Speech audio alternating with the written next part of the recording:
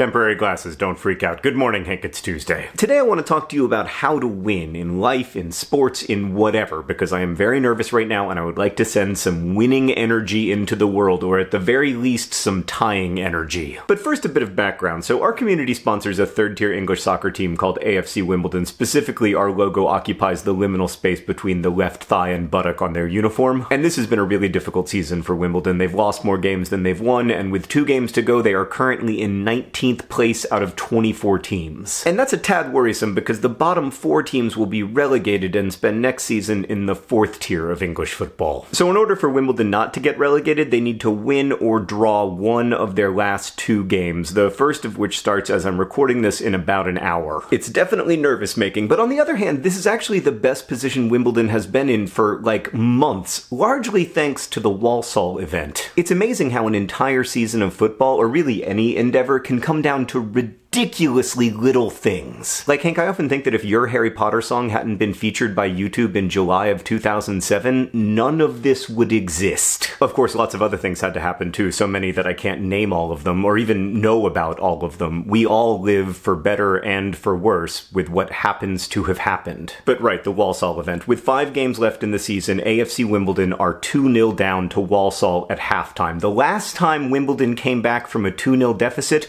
was a year and a half earlier, a 2-2 draw against Barry. But then, near the start of the second half, Andy Barcham is fouled, the ensuing penalty is saved, but the rebound happens to fall to Joe Pigott, who scores. And then, in the 65th minute, Lyle Taylor scores a beautiful goal, and the comeback is complete. 2-2, everyone celebrates, huzzah, huzzah! Except, wait, hold on, roll that back. Right there, you see that guy picking up the ball? That's Wimbledon's captain, Barry Fuller. And he's doing that to run the ball back to the center circle to get the game restarted as quickly as possible. Now, time added on to the end of the half by the referee is supposed to account for all of this, but in practice, everyone knows you can save a few seconds by running the ball back. So while everyone else was justifiably celebrating the completion of their comeback, Wimbledon's captain was like, hold on guys, we can still win this. And I mean, we're talking here about at most 15 seconds. That is 1/360th of the game. But as it happened, that was a vital 1/360th, because in the final seconds of the game, Lyle Taylor was fouled in the box, Dean Parrott scored a penalty, and Wimbledon won the game 3-2. That meant 3 points added to their season total instead of 1, 3 points that here at the end of the season look like they might be absolutely essential. So why did the Walsall Event happen? It happened because of accurate shooting, because of a referee's decisions, because the ball bounced one way and not the other, but it also happened because Barry Fuller picked the ball up and ran it back to the center circle, even though he knew that by doing that, he was only increasing Wimbledon's chances of winning by some fraction of a percent. There is so much luck in this world, and none of us should ever forget that, and we also all have to depend on the good judgment of strangers and help from our friends and colleagues and teammates. But also, you have to hope, and you have to go on. Even when you've lost more games than you've won, and you've been down so far that a tie feels like winning, you have to pick up the ball and run it back to midfield and believe, in spite of it all,